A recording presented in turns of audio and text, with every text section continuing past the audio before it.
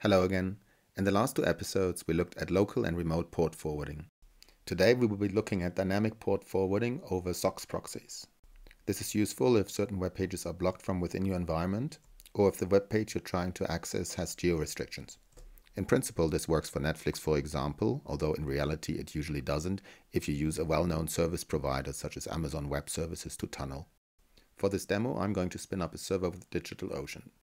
I'm using Pet Snippet Manager and its templating functionality as I've shown in the previous video to spin up the box. While we wait for the droplet to start, let's look at the command line options and a quick diagram. As you know, SSH supports local, remote and dynamic port forwarding. For dynamic forwarding, there's just a single command line option, -d, followed by the optional bind address and the port to listen on. Let's look at an example.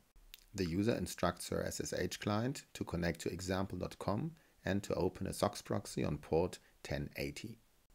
Assuming that she has configured her browser to use that proxy, all future requests are sent via the SOX proxy over the existing SSH connection and forwarded from example.com to the destination, in this case Google. Unlike with local port forwarding, the ultimate destination is determined at runtime. In other words, it's dynamic. Let's give it a try. First of all, we need to check whether the DigitalOcean droplet is up. That's looking good. I will need the droplet's IP in a second. As usual, I'm using tmux. Then I SSH into that new instance using dynamic port forwarding on port 1080. Once the connection is established, we can test the SOX proxy using Firefox. First of all, we're going to look up our public IP address when not using the proxy. Then we configure Firefox to use our proxy.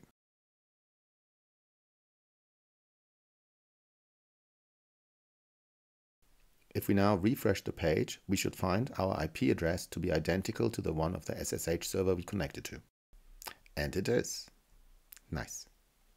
So how can we use the proxy from the command line? Let us try that too. There are various tools, including tsox.